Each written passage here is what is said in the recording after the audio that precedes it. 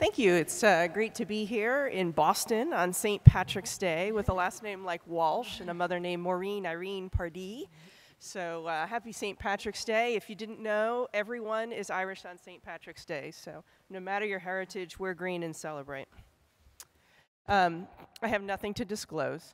So when we look at the quality landscape, there's really a lot of people out there who are using the word quality as a measure and trying to get us to participate in their world of quality.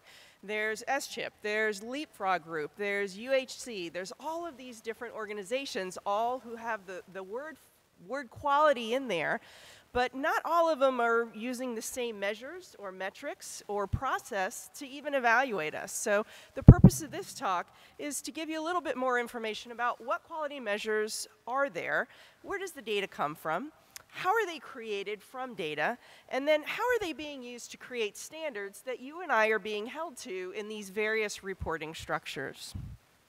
So the real purpose of a quality measure is generally to, number one, drive improvement, try and make things better. Number two, to create accountability, and sometimes that accountability is at the institutional level, and sometimes that's at the individual level. And then three, to perform research or studies. You can quibble about whether quality is research or not, but in order to create a knowledge base to make things better. And many times a combination of these is being done at the same time. Often this process is iterative. You collect an initial baseline data that helps you identify what the problems are, and then you're cyclically through PDSA cycles or any of the number of quality tools out there getting subsequent measurements to try and evaluate both the impact of the change and to make additional improvements as time goes on. When we look at quality, a framework was first established in about 1966. So there was a Lebanese surgeon who ended up at the University of Michigan, and he published about quality metrics being divided into three big categories. So what is the structure? And these are things that have to do with the delivery setting. What is the process, and how is that care being given? And then what are the outcomes, which is really a validity metric of how effective we're being. And I'm going to talk about these three, and then we're going to go through some of the different quality metrics that might fall under them. So structural measures are the ones that are often easiest for us to get our hands on. How big's your hospital? How many operations did your hospital do? How many operations did you do? Are you subspecialty trained or not? What's your nurse to bed ratio? Is your ICU care open or closed? Do you have access to a robot? So those are things that are fairly easy to establish about the structure of your practice. And they're good for assessment, but they're really not all that great for improvement. And we said improvement's one of the really important things about a quality measure. These come from observational studies. They're considered an inexpensive proxy. So a lot of people will argue that the volume that you do of a particular operation is an indicator of how well you do that operation. There's a lot of studies to argue one way or the other about that, but it is an inexpensive way to try and judge you. Measured differences may not always represent quality differences. You don't have control over everything that's in there. You can't control the size of your hospital necessarily. You can leave your hospital, but you can't change the size of your hospital every day. And so these aren't always very helpful for assessing true quality. Then we move into that second category, which are the process measures. And these are about the care that are actually received. How complete was the H&P? What steps did you do in a diagnostic evaluation? What radiographic studies did you do? Can you justify the operation that you did? Was there coordination in the care? It has to do with the throughput of the patient through the process. And these are often used and commonly used for individual assessment of you as a physician, as well as assessment of the hospital or the department that you're working in. A lot of the information is in the medical record. These type of process measures are very amenable to doing randomized studies to try and assess one place versus another place. It can be a little bit difficult to pull out subpopulations which are at higher risk of problems or more complicated patients. But most people will, appropriately or not, link process measures to patient outcomes. And that may or may not be a valid comparison. Some of the process measures that you're most familiar with are the SCIP ones. So the SCIP project developed out of a national partnership with a number of organizations. Its intent was to reduce your postoperative complications. And some of the SCIP measures that you've seen are all really process measures. They're not really outcome measures. Many of them are modified over time. Some of them everybody gets so compliant with that they pull them out, or they determine that they really weren't as valid as they thought, and they replace them with new ones. But adherence to these process measures has not been directly associated with improved patient outcomes in many cases, okay? So you gotta use them with a little bit of caution. More ideal for us would be the outcome measures. So what is the actual effect of the care that you're giving to the patient? And most of the time we've measured this with morbidity and mortality, and surgeons are more familiar than that with many of the other specialties. But you also can look at resource utilization, cost involved in it, readmission rates. You can go to those HCAHPS scores and look at patient satisfaction, and more importantly, what's the patient's quality of life as an outcome of what you've done. These would be the most desirable for surgeons because it's easy for us to translate work at outcomes measures into seeing our patients do well. Just knowing that you're being studied often leads to this Hawthorne effect of you improving your outcomes, but really measuring them can be a little bit difficult. It doesn't look at your surgical technique, for example. It just looks at whether you did the case and whether they came back or not. These often have to be risk adjusted and population specific. If a surgeon's willing to take on the patients that everyone else already had a complication on, or the morbidly obese population for cholecystectomies versus the healthy young kids that I'm often dealing with, it doesn't always lead to an outcome measure that can be translated across populations. And it doesn't always tell you why there was a difference. It just tells you that there was a difference. So trying to break down and get into outcomes measures requires that you look fairly carefully at the data source and the size of the numbers of patients in that data source in order for you to make a valid association.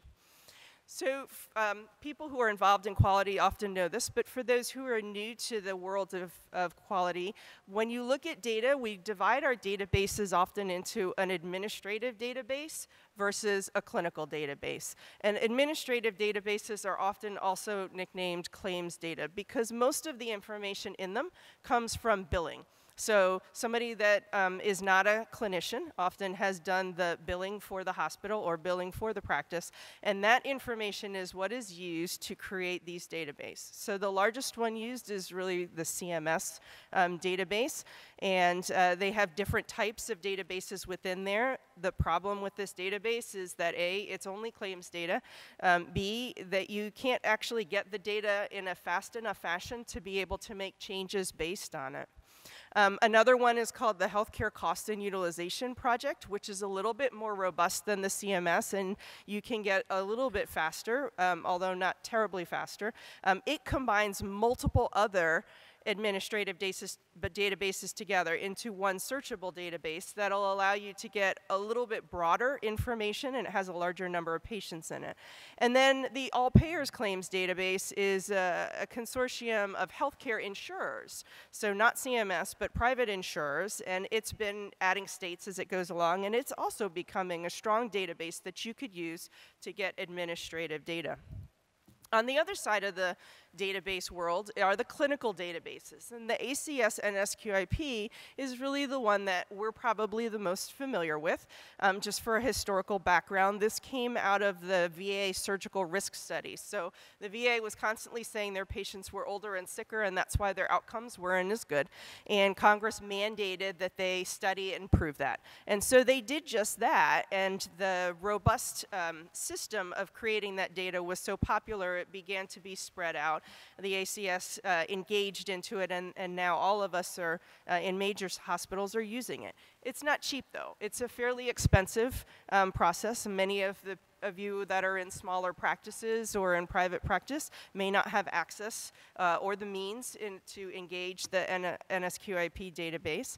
There are some other ones out there, as Ann pointed out. The STS is one of the most robust, the National Trauma Database, and there are a whole cadre of others for almost every subspecialty that we run into. I point out the National Cancer Database because that's the oldest one in the country, and it will allow you to compare benchmarks across the various cancer centers. And then the SEER is another one that's commonly used. It gives a lot of epidemiology data, and it has there's a portion of it that is linked to the Medicare claims database that allows you to sort of combine portions of a clinical database with some administrative data. And all of these different databases will have their pros and cons. Once you have data, many people then go about trying to create measures. And who can create measures? Actually, anyone. Any of you sitting in the audience could decide that you wanted to create a quality measure. The majority of the ones that are used in surgery right now are being created by professional organizations such as the STS. And even hospital consortiums can create their own. How are they created? Well, there's a lot of different methodologies that are used. So people will talk about taking studies and doing grade analysis. They'll produce consensus statements. They'll write evidence-based reviews. Many of you are familiar with the SAGES guidelines. That would fall into that category there. Many will convene expert panels, and they'll form a consensus paper out of that. And all of those can be considered quality measures of one form. And then where do you find them?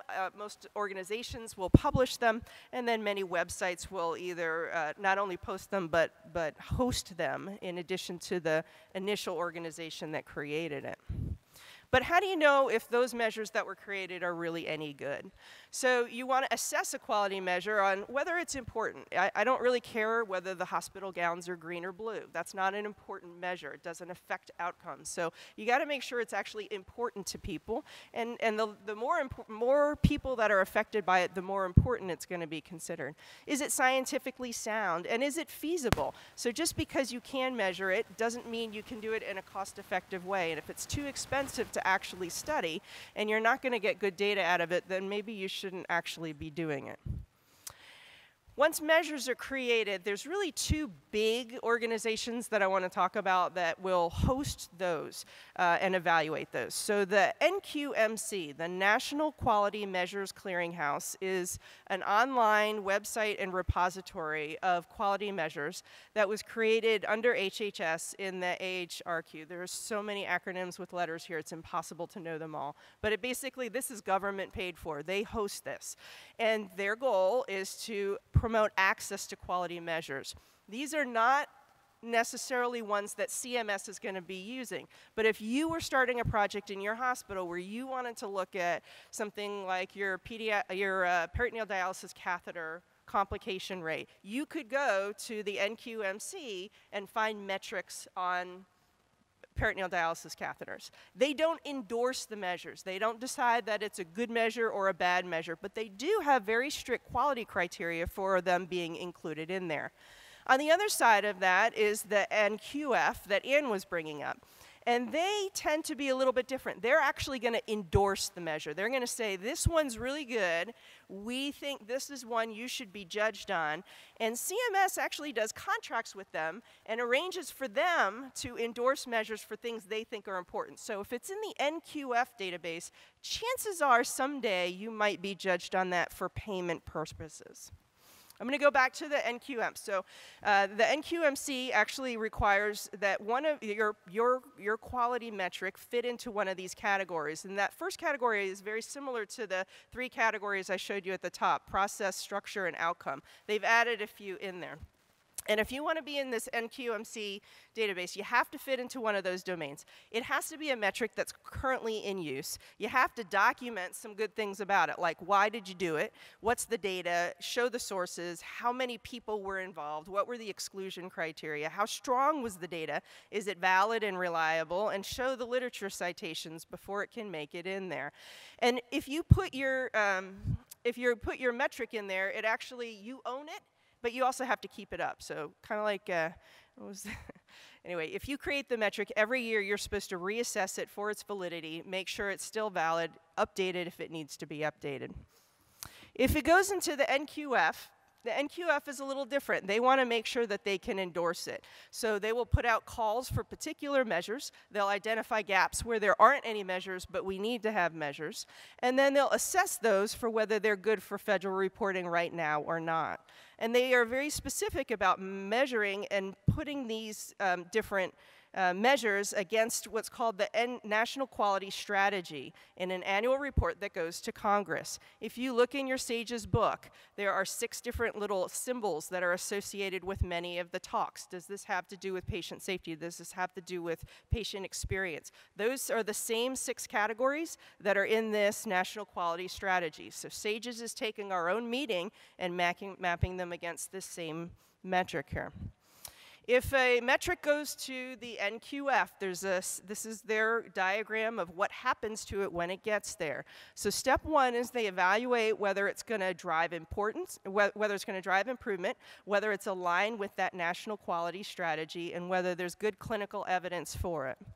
Secondly, they're going to assess the scientific acceptability of it. They're going to decide if it's based on a valid database. Can it be reproduced? Can it help classify providers as good or bad? Then they're going to determine if it's feasible. Is it, again, just because you can collect the data doesn't mean that it's not so expensive and so burdensome that you shouldn't be doing it. Then they're going to determine whether that metric is usable. And if so, should it be used for payment basis? Finally, they're going to assess it against competing measures. So if more than one measure about the same area has been published, they will try and take those, combine them, separate them, much like a House and a Senate bill. They have to get together and form one bill that's going to be going forwards for signature. And they do that as a step in this process. Currently, in the NQF, we have some surgical voices. So there's a steering committee for surgery quality measures. This is made up of 25 individual appointed members. And they've currently approved 22 measures, and they have about another 20 or so that are under review. There's also what's called the Consensus Approval Committee. That's sort of like the board afterwards. So anything that makes it through this steering committee goes on to a formal leadership committee, and that one has one surgeon on it. And that has a final statement, a final approval process. There are a number of advisory committees, technical panels, and action teams that they'll call at various times to assess measures that have to do with surgery as things goes on. And as Ann pointed out, there are a number of member organizations that they'll pull people from, and SAGES and the ACS are both members. If you yourself want to get involved in this process, you can. The National Quality Forum currently has a call for nominations out for people who are interested in writing and evaluating quality metrics. In addition, CMS has their own request for technical expert postings. They'll always post the areas that they're evaluating. You can go on that website and say, I'm an expert in this area, and volunteer to evaluate these same metrics. So in summary, quality measures are intended to be driving improvement, creating accountability, and to do research with them. They can be classified as evaluating the structure, the process, or the outcomes, and currently most of them are process, although we'd prefer that they were outcomes. They are created by a variety of different data sources by different stakeholders, including SAGES, that the NQMC is a repository of robust measures that you can use in your own institution for trying to evaluate your own quality. The NQF has a little bit more different process. They endorse particular ones, and many of those go on to be used for pay for performance, and that you too can be part of this process. Thank you very much.